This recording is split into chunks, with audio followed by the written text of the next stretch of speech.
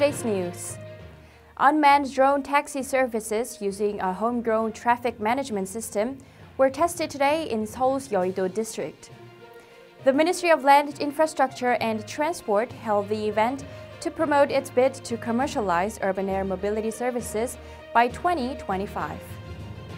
The demonstrations of drone taxis were also the country's first to be held in a densely populated city.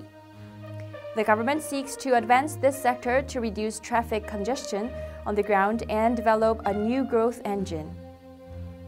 A Korean company also plans to build the world's first verti-hub as a terminal for the takeoff and landing of drone taxis.